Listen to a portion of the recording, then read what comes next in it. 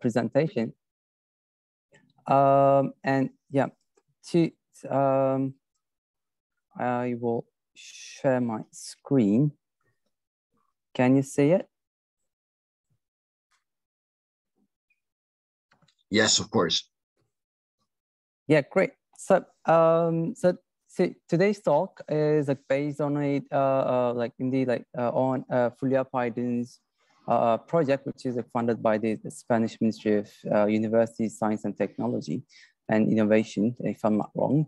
And it is like based on, and it's called the Financial Liberalization and Authoritarian Survival, which looks at the comparative cases of Turkey, Qatar, and Malaysia, and tries to understand how and why the authoritarian regimes rely on or instrumentalize financial liberalization and or financial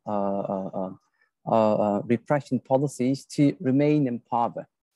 And here, so we have already produced a first paper, which also looks at the political consequence of dependent financialization in Turkey under the AKP Justice and Development Party's government since the early 2000s. And this is the second paper on the same project, and then it is trying to understand the role of growth models and growth regimes and its impact on bureaucratic autonomy, especially on the autonomy of both the de facto and the de jure autonomy of the monetary authority and the bank regulatory agency, as we will discuss in today's session.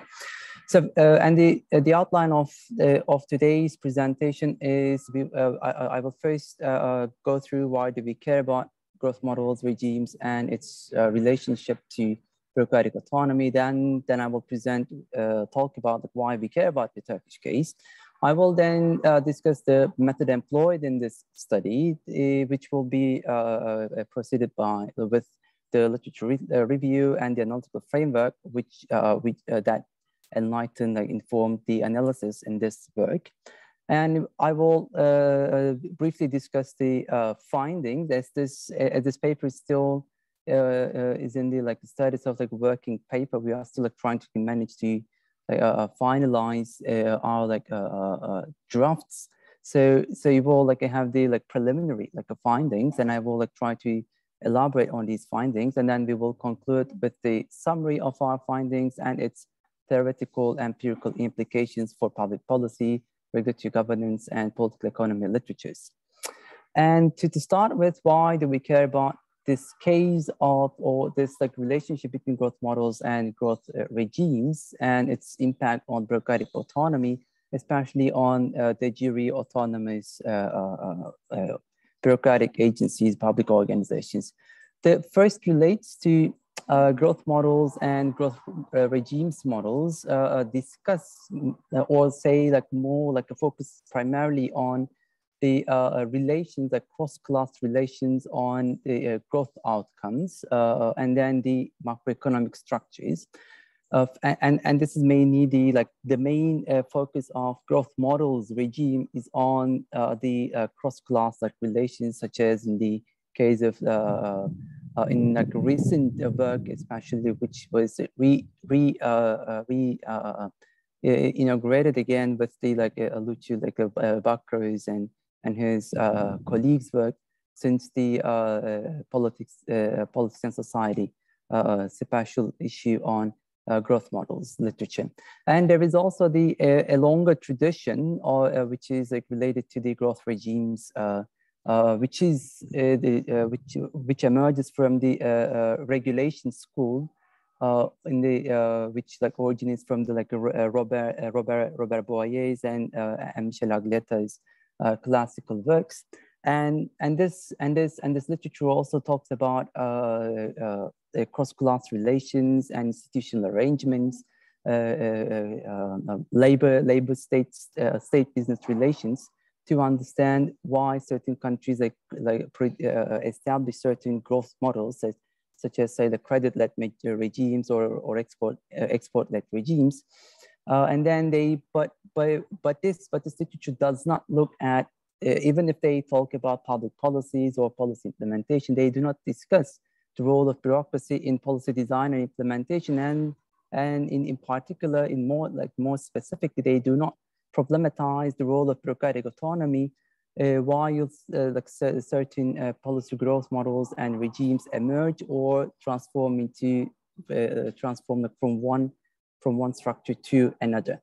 And there is also, and this paper also tries to talk about and marry bureaucratic autonomy and regulatory governance literatures with the comparative political economy literature on growth models and regimes. And when it comes to public administration and public policy literatures, which is also related to the regulatory governance literatures, they also do not discuss as Tobias Buck and Kai Verkvik's work emphasize. Also, we do not know much about the actual political economic motivations on bureaucratic autonomy. So how decision makers, the principles, political economic motivations can influence why and how certain policies are implemented through the public organizations, or they are mandated to implement certain policies, and or say hiring of high-rank officials, which are also related to bureaucratic autonomy. So these literatures also do not problematize such dimensions. And also there is a new a Bourgonian literature on the relationship between democratic backsliding around the world and its impact on bureaucratic autonomy.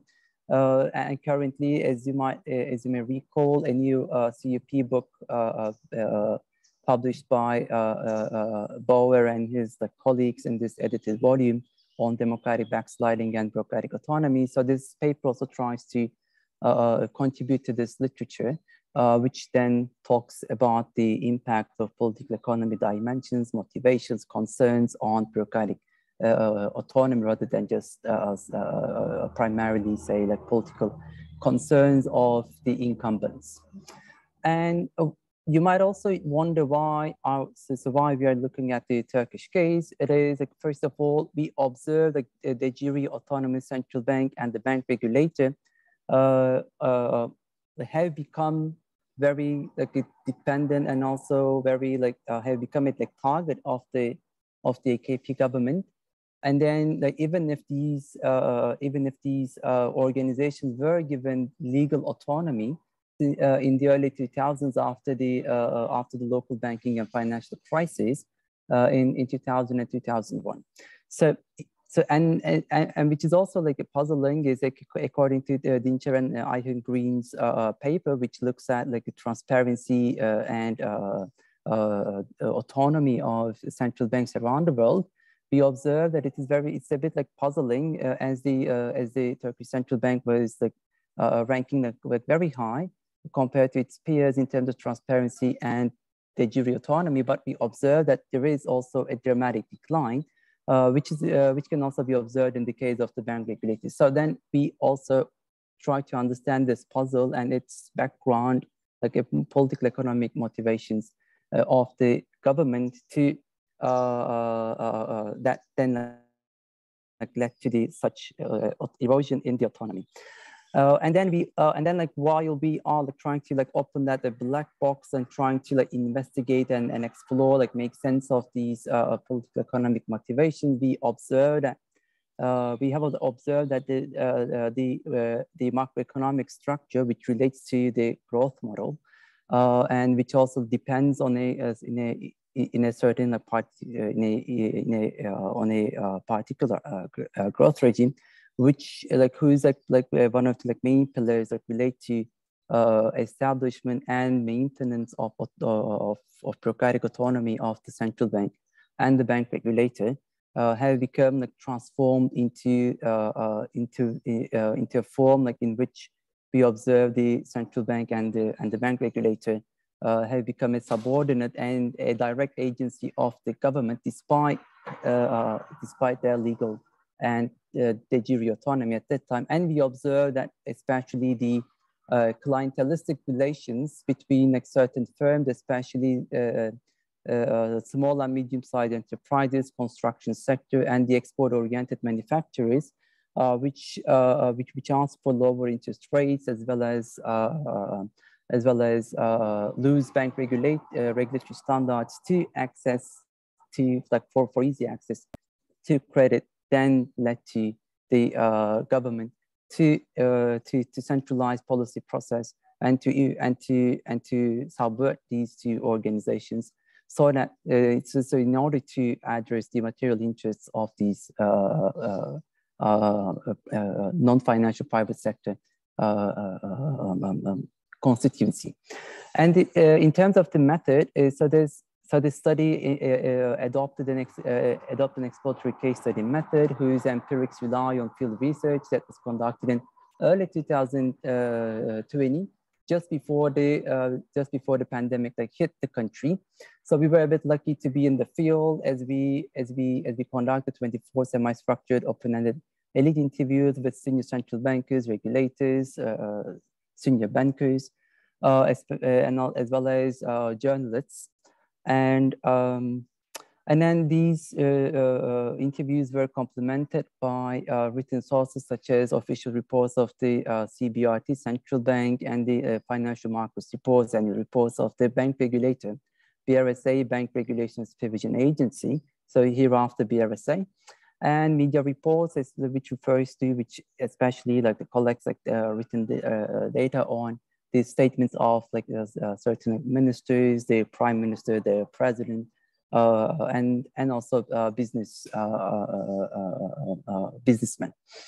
And the steps of data analysis included in transcribing interviews and also collating the written sources, which were then quoted according to the salient and common themes.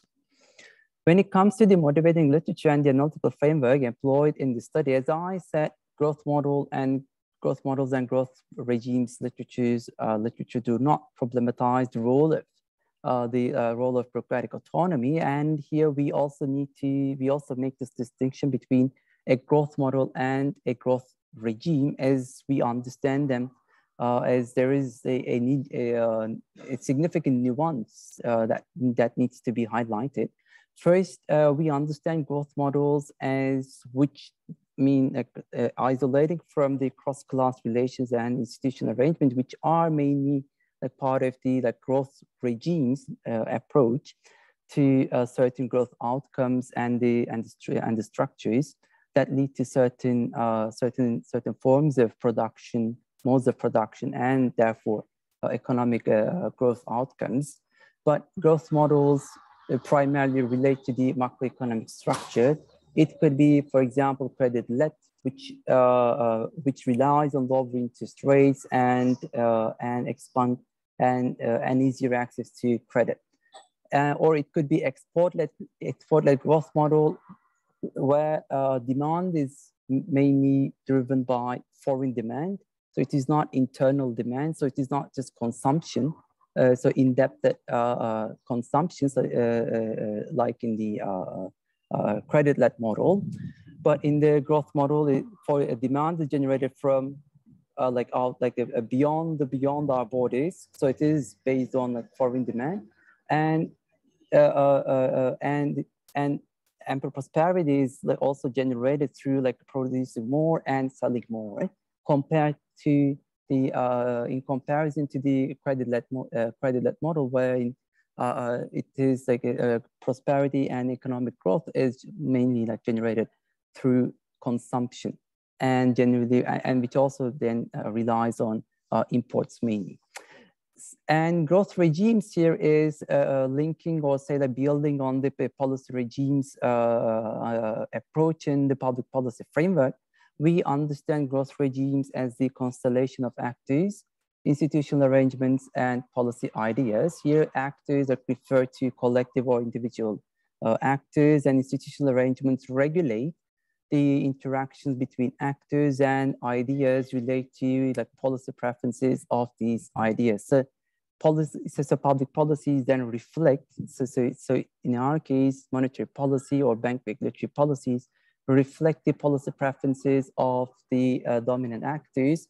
And institutional arrangements, here as we are looking at the bureaucratic autonomy, it then looks primarily at the public organizations like relative like position, place in the policy process, and the legal arrangements that then locate them in certain places, and also which then enable or put constraints on their policy actions. And here we also look at when so it is not just the bureaucratic, so it's a bureaucracy and the government, but we also add the third actor here, which looks at the policy preferences of the non-financial private sector, which mainly looks at the main constituency, political economic constituency of the government. And in the Turkish case, as I mentioned also, it then reflects the SMEs, construction firms, and export-oriented manufacturers. But when it comes to the credit-led growth model and the regime it relies on, so here growth models reflect the macroeconomic structure, as growth regimes also reflect, from our understanding, it reflects institutional arrangements, actors, and policy ideas. So we argue that growth models emerge on certain growth regimes, so that then so maintenance or emergence of certain growth models, whether it is credit-led or export-led, arise on, emerge on, rely on certain growth regimes which reflect the dominant actors, their policy preferences, and the institutional arrangements which regulate the interactions between these actors, but which also put certain constraints on opponents or some the subordinated actors in the regime, which then perhaps say enable the dominant actors to enact certain policies, right? And when it comes to the credit-led model, it's a bit nuanced in the developing countries, because credit-led model in developing countries mainly rely on putting aside, say, resource oriented, or resource, say, a more extractive economy such as Russia, or say even Kazakhstan, etc. So in these countries, it's a bit different, but in countries which has a lower level of, say, such extractive resources. So the credit-led growth model mostly rely on fiscal capital inflows. So capital flows then define whether domestic credit expansion can take place or not. So when there is enough or say adequate capital inflows, credit expansion becomes easier, as you can also achieve lower interest rates. But when capital flows turn to outflow, or if the country experiences a sudden stop, so then credit expansion can be slow, or even we can say a credit repression, or even negative annual growth and negative growth rates in the percentage that rises in the credit allocated to the private sector. And also so while putting that aside, so bureaucratic autonomy, which we look here at the in both aspects. The first is the de jure and the de facto, so de jure relates to the legal autonomy that is present in the laws, or it could be even in the constitution. But when it comes to the legal arrangements, legal rules, norms, do not guarantee de facto autonomy. So which then relates, according to Maghetti, it relates to the development of self preferences of public organizations, and their ability to rely on their regulatory capabilities. So even if the organization may have legal autonomy, such legal autonomy might not guarantee what we might observe in practice, right? So bureaucratic autonomy is a bit important, like according to the literature, to argue that it can shield against discretionary arbitrary policy decisions, and even can become an influential like veto point to even to counter democratic backsliding. But still, politicization is also likely, and then we can observe as the recent literature on democratic backsliding and its impact on bureaucratic autonomy, as Bauer and colleagues like identified incumbents that mostly like here in our case, populists like incumbents can engage in capture, reform, dismantling, or sabotage to use or sideline a bureaucracy so as to achieve their like political, like economic objectives. And you might then wonder why an incumbent would would engage such like practices to and then which can then lead to the loss or say the decay in bureaucratic autonomy.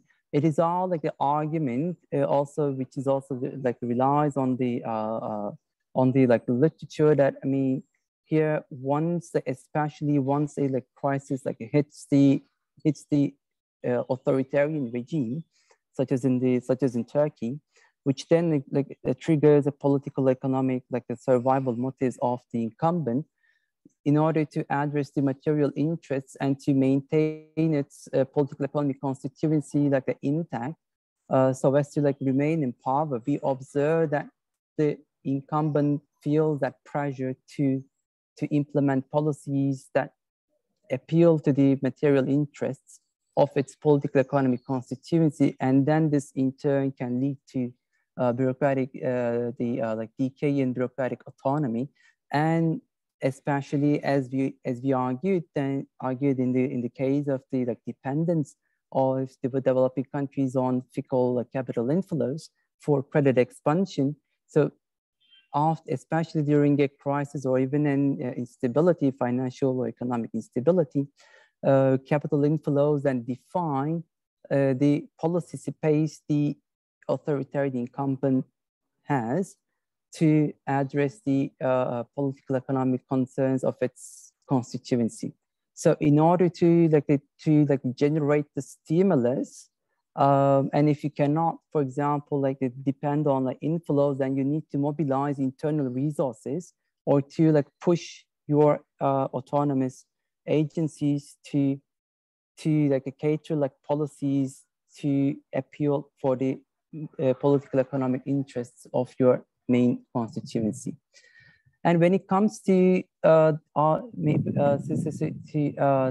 continue with the like findings, we also need to to highlight the previous like setting here. So especially since the local banking and economic crisis in Turkey in 2001, the change. So the dependent financialization has changed its form. It used to like depend more on depend on the indebtedness of the state, of the government, but after the crisis, then private sector was given a more space for the to receive like more credit as the state shrink its size and it's like lowered its public sector borrowing requirements. So then the private sector became, including households and also the like non-financial private sector, started to receive like more and to get like more credit, which then like led to its like rising rates of indebtedness. But here it also like led to also like a consumption also, but then like which also, and this also enabled the private sector countries, firms, especially SMEs, which are dependent very much on banking, like bank credit, compared to the large like corporations, which have easier access to international markets where they can receive or get like the loans at cheaper rates, even if it's foreign exchange foreign exchange denominated loans, they can at least like even for like the Turkish lira loans, they can access to the international markets. But for SMEs and export-oriented manufacturers and also construction firms, which are more internal consumption, even in like the case of like manufacturers, they prefer lower interest rates and easier access to bank credit. So this then also like also with as the state they reduced its public sector borrowing requirements. So the pool was actually like became like more flexible, or say like there was more like left more resources for the non-financial private sector to draw like more loans. So in time, the private sector also became very dependent on easier access to bank credit in time. Okay, and so in terms of as this, so putting this the credit-led regime and model aside, and which made the private sector more and more dependent on easier access to the bank credit. So bureaucratic autonomy, as I said, CBRT and BRSA enjoyed substantial autonomy in the early 2000s. But even if like there were some like conflicts over high interest rates, which were a bit like the double digits at that time, like just in the aftermath of the local banking and financial crisis, even in 2003, like the then Prime Minister Erdogan, for example, criticized the central bank for high interest rates, which the like private sector like they preferred even at that time. And there were also like conflicts over macroprudential measures in the early 2000s. But even like despite such concerns and discursive attacks on these two organizations, they were at least like isolated, or the like government did not had this such a political, economic survival instincts, like motives to pressure these organizations. So they were a bit like isolated from daily political, economic like interventions. And as we also like observe, so while these organizations were a bit like isolated, we also observe that in the meantime, we observe that both households and SMEs, as well as like larger corporates, which also includes like construction firms and export-oriented manufacturers. So everyone in the private sector became more and more dependent on credit allocation, as we can observe in the like nominal like rise of total the number of like total credit like loans like provided to the private sector, non-financial private sector and households, and there like a share like has risen, share in the like the GDP also like risen also. And we also observe that, as I say, the like non-financial like private sector like became like more like dependent on easier access to credit. We also observe that it's very responsive to interest rate. So here you observe the so this is the like a quarterly percentage, so quarterly change. And so from the early 2000s to until like the last year, so end of last year, we observed that so whenever the percentage like rates on corporate loans, interest rates, so on average apply to corporate loans on average apply to the non-financial private sector. So whenever it goes down, so we observe a rapid like response to, like, for example, since the like 2013, like, as the like interest rates went down, we observe, for example, like the responsiveness of like getting like drawing more and more like loans. So there are like several periods of spikes here, or say like when it comes to like so for example in the last year, you might like also observe that there is a very like high like correlation between the like interest rates and corporate indebtedness. Whenever interest rates go down, they so the private sector just like rides the tide, and then like it starts to draw more and more credit. So this then also shows like how much the private sector became too much dependent on credit allocation and easier access. But the like the 2013 became a critical juncture for the government as well as the private sector, because at that time as you may also like recall which was called as like Fed's tantrum at that time in May, June. So the Fed announced that it will no longer finance the financial markets, as it will then also like draft this like plans, like announce its plans to withdraw its easier like the quantitative easing measures at that time. So this then led to so this signaled tighter standards, international like the credit standards to be like tightened in the following period. And 2013 was also politically was like volatile for the government and the country as well. First, there was the Gezi Park protests in 2013 in June, and then there was the corruption scandal in mid-December 2013. And because of this like high, so this like heightened like perceptions of risk and also the like political instability in the country, then led to a very like a dramatic like a high interest rate hike in early 2014. And then this then led to a critical, a very a non-negligible like conflict between the central bank and Erdogan, and as well as the private sector, which became very much dependent on easier access to bank credit.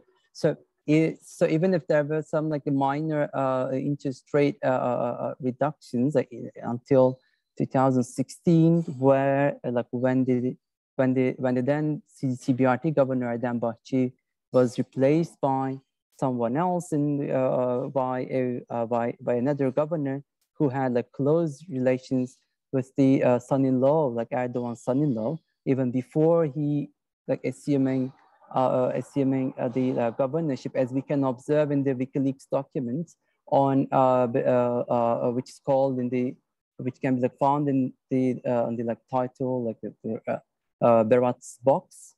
So which then like shows the like Gmail account of Erdogan's son-in-law. So we can obviously observe that the new governor was had such close relations in over the legal mandate of the CBRT. So even like before like Murat Çetinkaya, so this guy's name is Murat Çetinkaya. So before Çetinkaya assuming power, Erdem Bahçeli engaged in a discursive struggle with Erdogan, as he then even complained and even say like here, he, for example, in 2015, he even accused the central bank governor to say like playing according to the preferences of the interest rate lobby, and he accused him of treason. So the CBRT governor was like accused of treason. So following that period, so this volatile period, which also like reflects this. So at that time, we also observed that the like business complained a lot, but it was a bit like contained like at that time. But there was also another critical juncture in 2016 in mid-July. There was a failed coup, which also then led to also like a rise in volatility and impact on capital flows, which turned into even a sudden stop and then a capital outflows.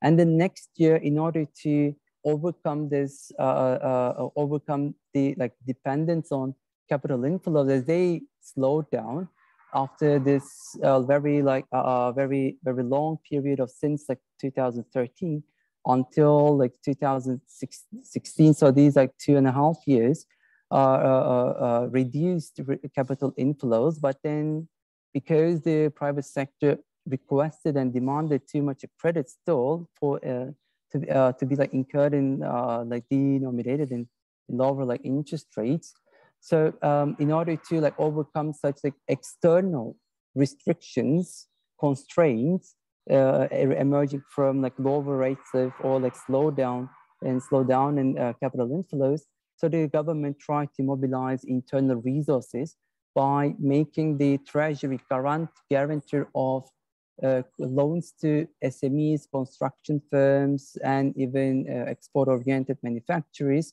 to have like access to easier access to corporate loans at easier terms, which also like pressured the banks to provide that types of like loans. And this period was also like followed by the 2018 crisis, especially with the Pastor Brunson crisis, which we call it here in Turkey, so which also like triggered criticism even on like Trump's tweets which then like claim that if this person which was sentenced and Pastor Brunson was in jail. So Trump like claimed that he could even like destroy Turkey's economy if he was not released from the jail. So this also then like triggered the volatility, and then it like heightened like risk perceptions over the sovereign debt default rates, and then which then also translated into capital outflows at that time.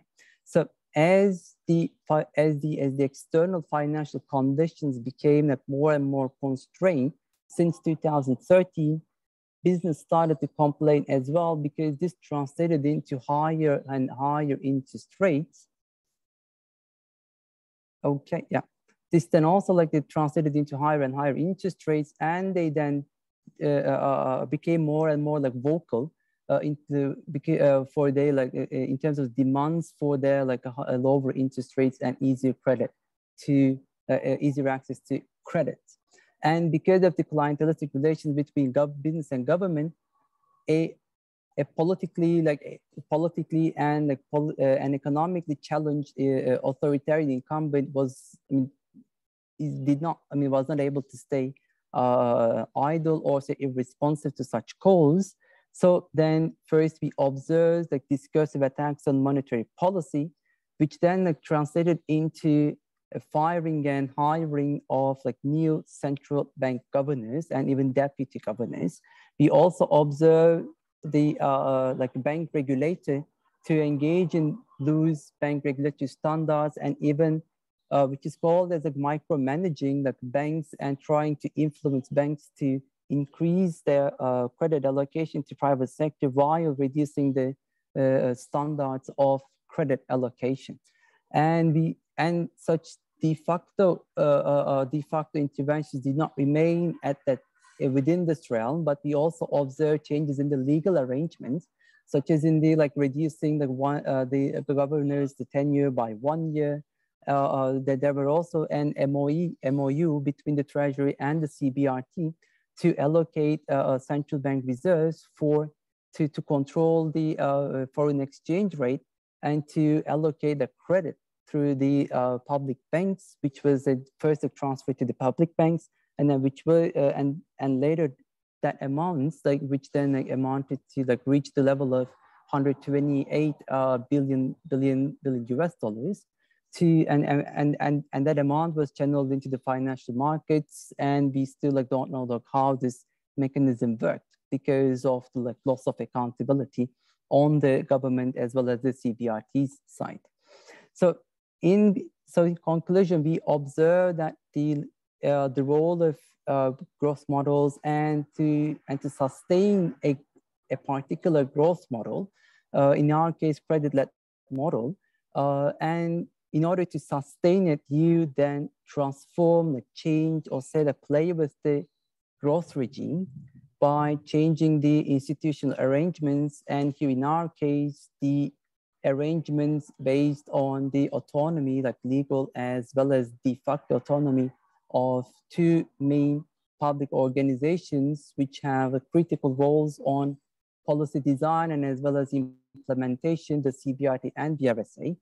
So in order to sustain the credit model, credit-led model, we observe that the incumbent, this authoritarian regime, then transformed the growth regime by putting like constraints, de facto and de jure constraints through amending the like laws on the central bank, as well as intervening in the daily operations of these two organizations to appeal to the and to address political economic interests of its political economic constituency. And in terms of so in terms of contributions and implications, so this paper tries to talk to the this Bureaucratic literature on democratic backsliding and bureaucratic autonomy. We then try to like highlight the actual political economic motivations that lead to the decay in bureaucratic autonomy. So it's not just the political issues or organizational issues, but there is also political economic motivation drivers of decay in bureaucratic autonomy in these countries. And the other is when it comes to institutionalization of bureaucratic autonomy, we can observe that when a government faces a crisis, the institutionalization for the sake of political survival can be likely. And when it comes to regulatory agency autonomy, there is also this case of whether like regulatory agencies are captured solely by the regulatee. In our case, it is not captured by the banking sector, but we can argue that regulatory agencies can be captured by non-bank financial, non-bank or say the non-financial private sector, such as SMEs, construction firms, or other like businesses, right? And finally, when it comes to comparative political economy and public policy, there is a new literature, especially on like Jones' 2018 paper in policy sciences. So when it comes to public policy, also needs to consider such growth models and regimes like approaches to like when it comes to like which policies are designed, how they are designed, why they are designed and implemented. So we also like need to like generate such debate as well. And with this, I have like reached the end of this presentation. Thank you for your patience. Thank you, Dr. Coban. It was a very interesting presentation. While you were talking, several people were writing to me saying this is a very interesting presentation, and I totally agree. The floor is now open for those of you who want to ask a question. Please go ahead.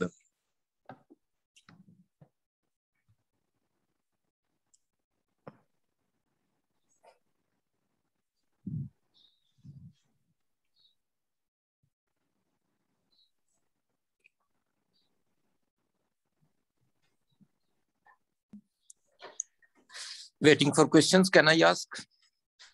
Go ahead. Okay. Thank you, Kerem. It's very nice to see you again. And thank you for the very interesting presentation.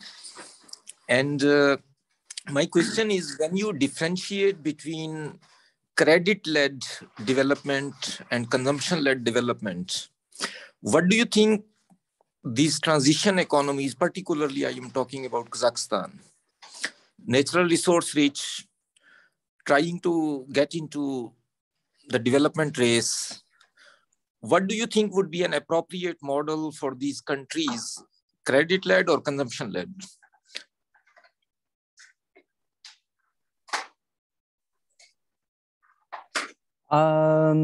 Yeah, Baba, yeah, thanks a lot for this question. So the first is so when it comes to the credit-led and the consumption-led, it is also that sometimes they use interchangeably in the literature.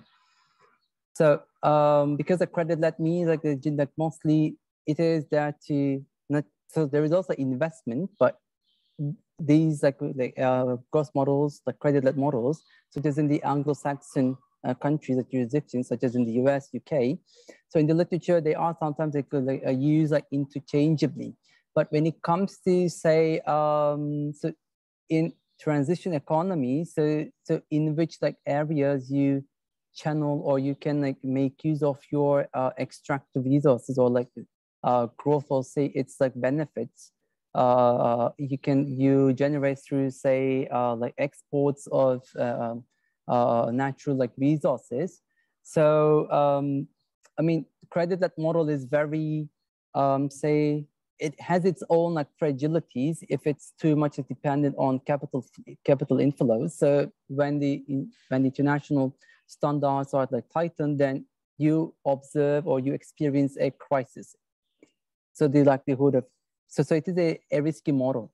So if you can, I don't know if it's in terms of like transition. So when it comes to like using your resources and like wealth like generated from these resources, and to invest in like production could be an option. Because I mean you can like rely on foreign demand if I mean so such calculations could need to be done.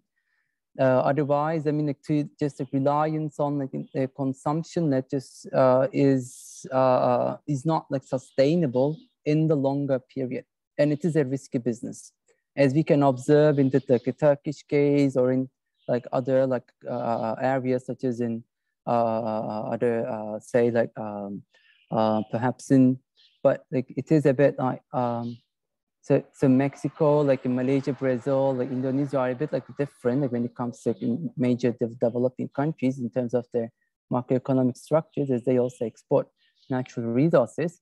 But such like dependence on like capital inflows, so dependent financialization is a bit a risky business. So perhaps like channeling your resources to like more like production, and to use your so to put your like eggs in like a different like baskets.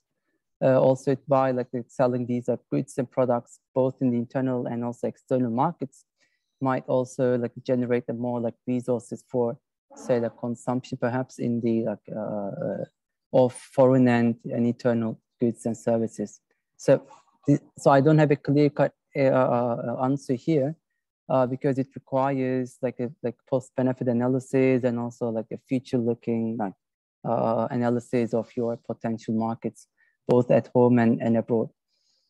But at least we know from the Turkish case that credit-led model is a risky business in the longer term, because it is very dependent on fickle capital flows.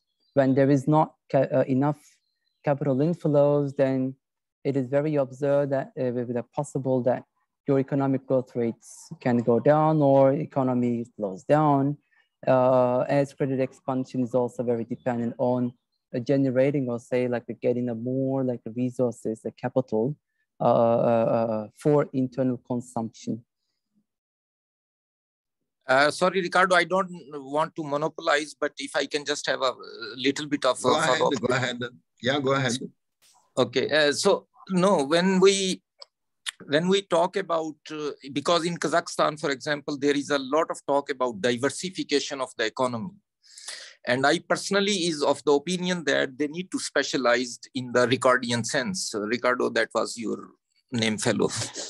In the Ricardian sense, everyone needs to specialize in their comparative advantage rather than focusing on diversification. And ADB, IMF, everyone, World Bank is asking Kazakhstan to diversify.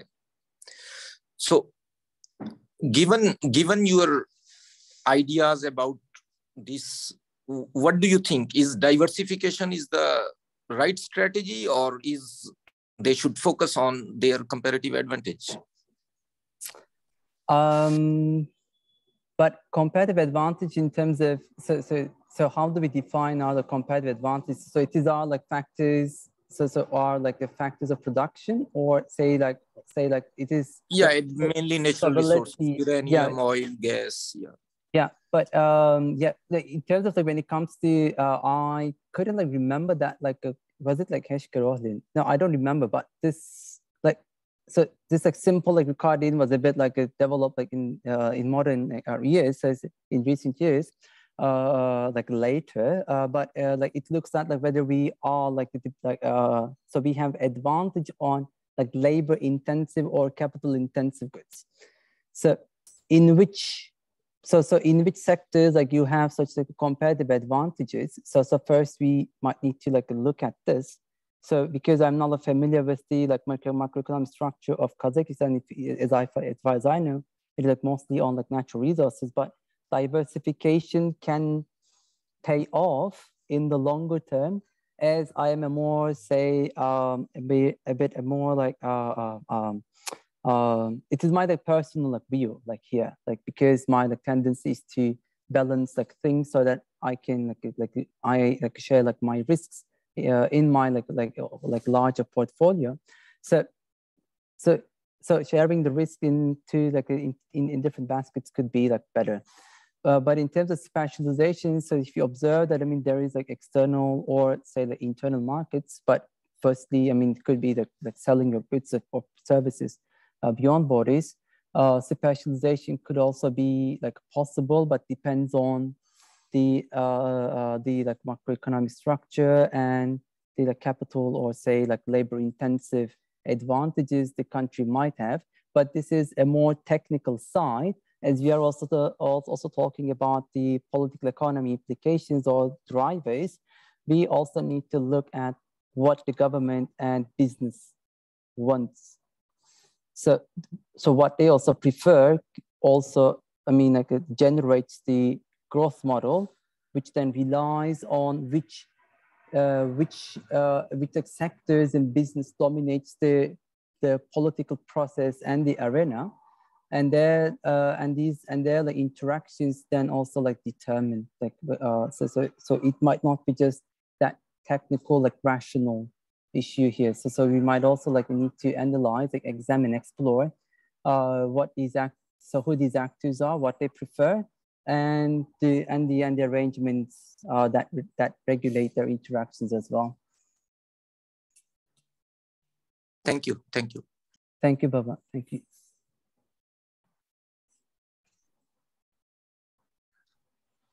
Our colleagues are shy.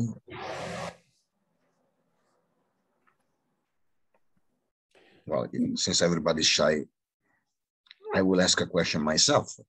Sure. There's a big literature in comparative politics about the relationship between democracy and economic growth. Economists like Acemoglu, they've also written about it, and the field is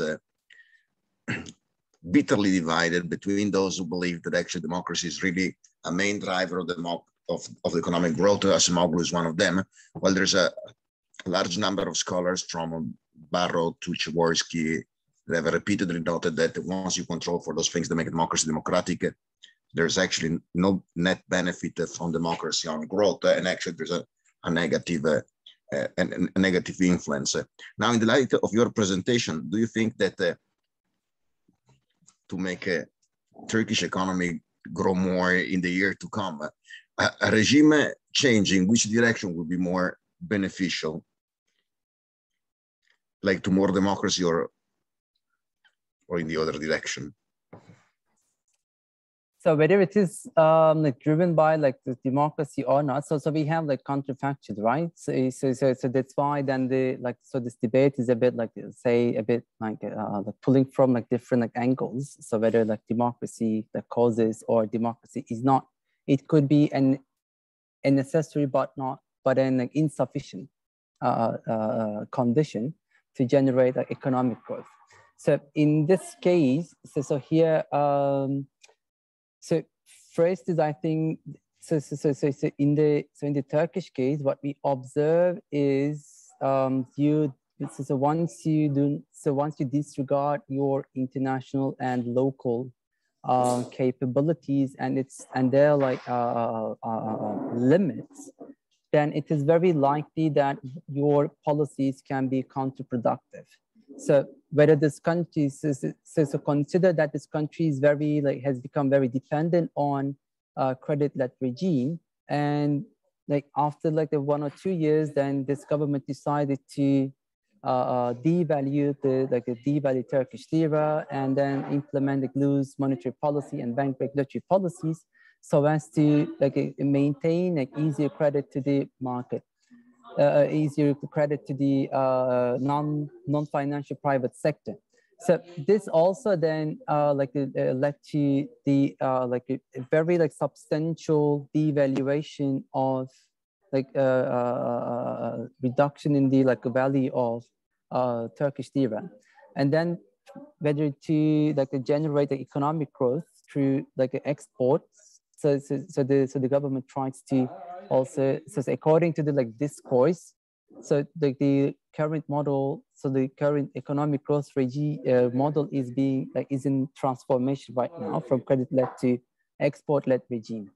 So but whether this pays off or not, so because I mean because this economy relies mostly on is competitive based on its comparative prices, so not through productivity gains. So if you do not recognize or if you disregard the limits of your economy, whether it is democracy or not, your macroeconomic structure can put significant constraints to your potential economic growth rate.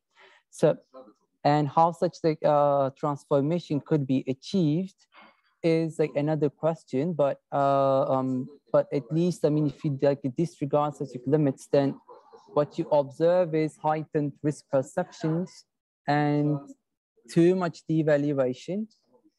This could be beneficial for the export-oriented manufacturers, and in the longer run, the expectation is higher growth rates and productivity gains, but we still don't know. It is an experiment currently, as even the pro-government journalists claim even.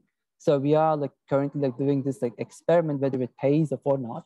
And this was achieved, and this will be achieved under an authoritarian regime. But this also makes the nation, its households, economic actors, the main consumers, poorer day by day. So you try to restrict internal consumption for the sake of external consumption. I'm sorry, I will just. Thank you, Dr. Coban. With your permission, there's one question from the floor from Basil. Basil, go ahead. Sorry for the background noise. Hi, thank you for the presentation. My question is related to the correlation between crisis and deinstitutionalization. So what were the indicators of deinstitutionalization in Turkey in your case? Thank you. So this relates to the institutionalization of bureaucratic autonomy, right? I'm getting it correct. Yeah, I mean, however you define deinstitutionalization in terms of bureaucratic model, yeah, okay. So in our case, so yeah, sure. So in terms of deinstitutionalization, we refer to erosion in autonomy, de jure and de facto autonomy of the central bank and the bank regulator. So in the early 2000s, so these two organizations were given legal autonomy. It was in the banking law, it was in the law on the central bank. It was written on paper that these organizations had legal autonomy from the principles. So daily operations, daily policy decisions were not subject to political intervention. So these organizations were left free to choose their policy instruments, their policy objectives, even if these are also operate in line, and also these two organizations also work under the auspices or say the political support and in consultation with the government. What we observe in terms of deinstitutionalization is that we observe that what was written, what was changed in the early 2000s in terms of the tenure of governors and deputy governors, and in terms of the intervention into daily which reflects the de jure side, and when it comes to de facto operations, so de facto autonomy relates to developing self-policy preferences, reliance on regulatory capabilities on their own. We observe, especially after the which first began in the 2008 crisis with the GFC, which put the initial constraints on on credit expansion, and also which then led to an internal trigger the internal dynamics for constraints on credit expansion. But it became like very like observable, especially after the 2013, in the aftermath of the Fed and other major central banks, which then like started to like withdraw like quantitative easing from that year onwards. So this then, so in order to mobilize domestic resources, we observe that the government then tried to then engage in daily interventions, engage in discursive struggles with these organizations. And I can even like tell you like one like anecdote from my informal visit to the like regulator. So this was in like one of the like main like departments in the like bank regulator, and I was in the room in this large room to visit the head of this department. And then even if his like colleagues like left for lunch at that at that day, and I like asked the like head of the department is why he did not leave for lunch. And he said, please just sit down, Kerem, and then I'm like currently working on a new regulation. And I asked whether it was like provided, it was like if it like grew within the organization. He said it was asked by the minister, so Ministry of the Treasury and Public Finance.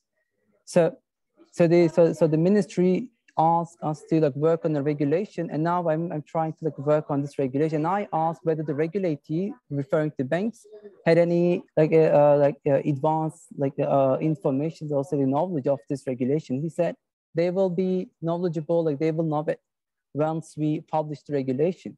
So previously, as I like argued in my observed in my earlier field work in 2016, for example, so I can also observe in 4 years.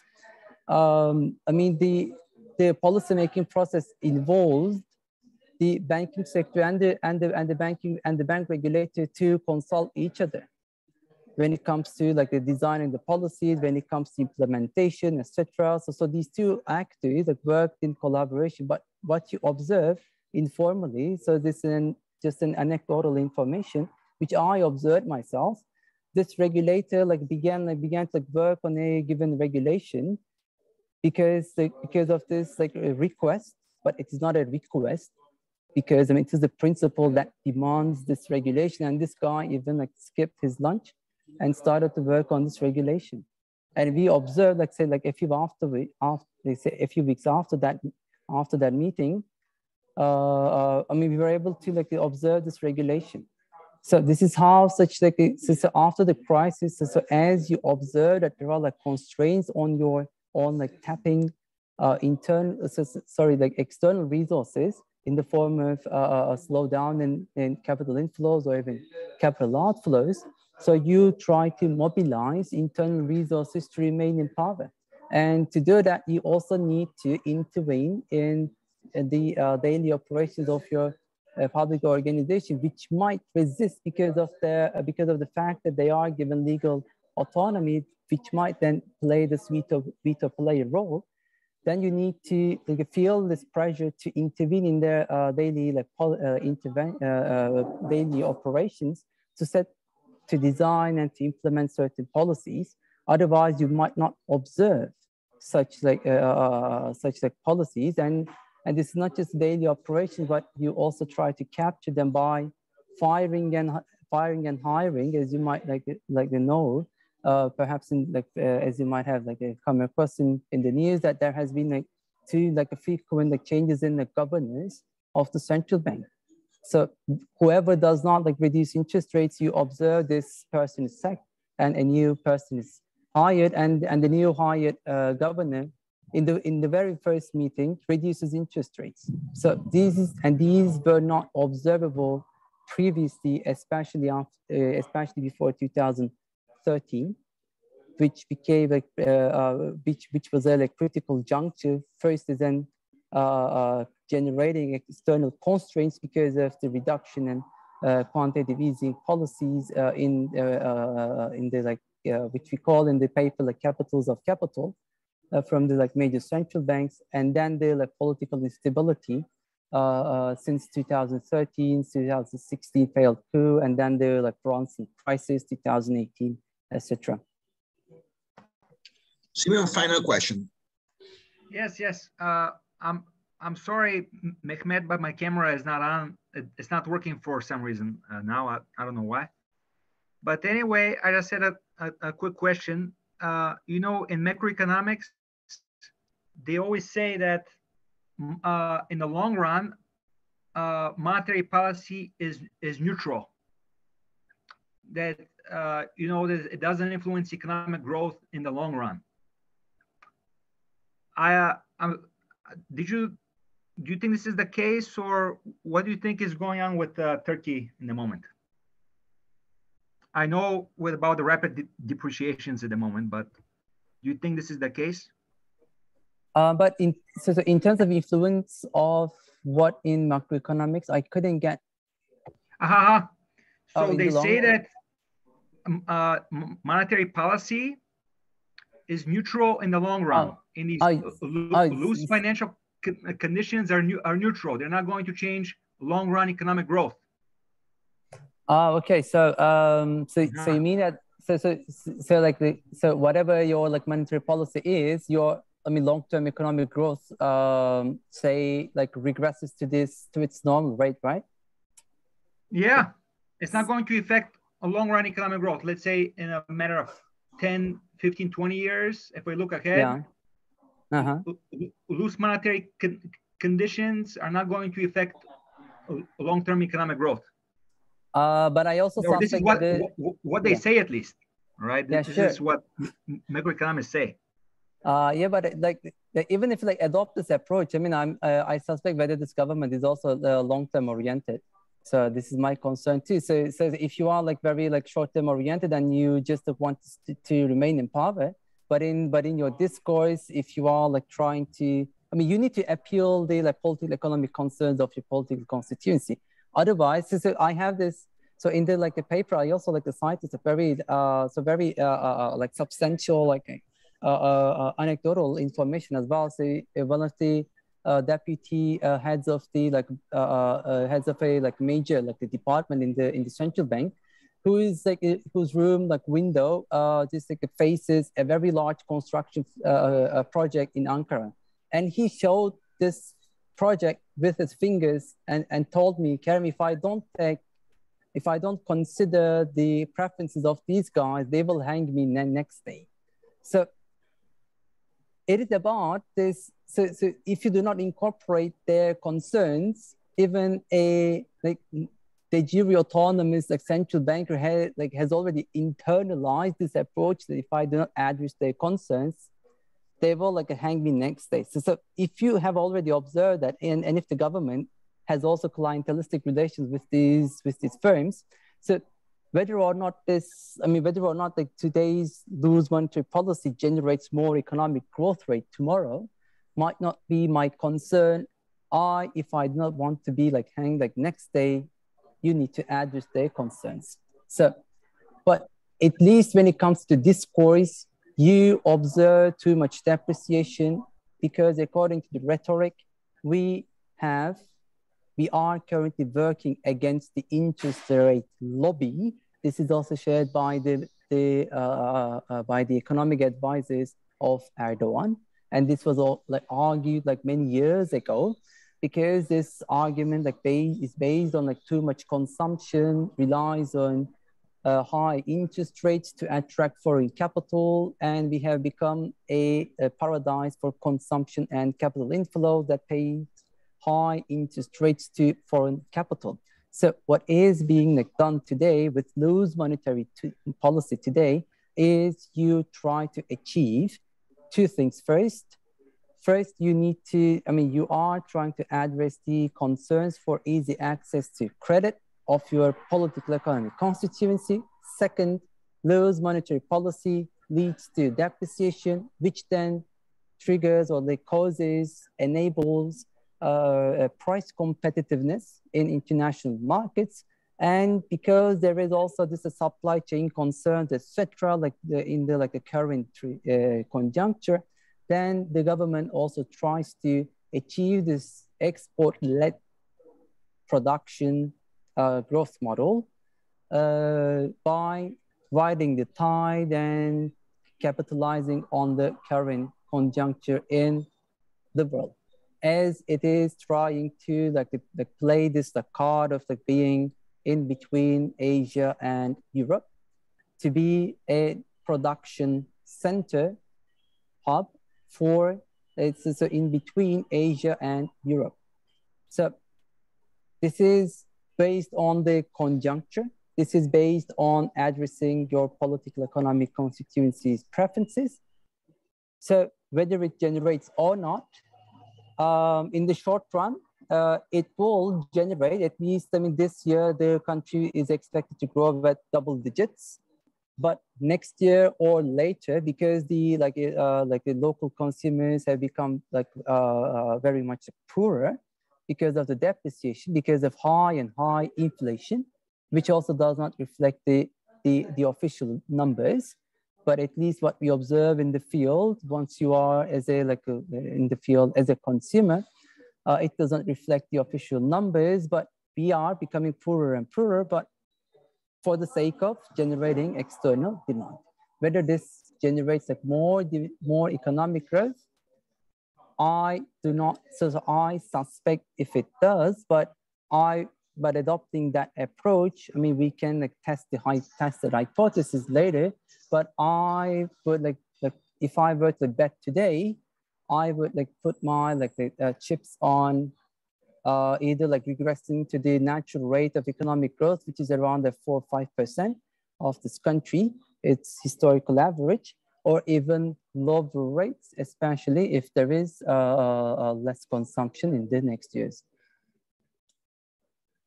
Thank you so much, Dr. Coban. It was a very, very fascinating presentation, and you handled all of our questions and you answered in great detail with great patience.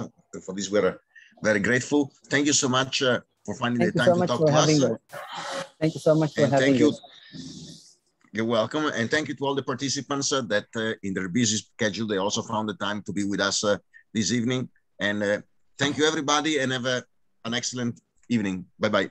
Yeah. Bye-bye. Thank you. Bye-bye. Yeah, thank you. Bye-bye. Yeah. Thank you. Bye-bye. Bye. Thank you. Goodbye. Thank you. Thank you.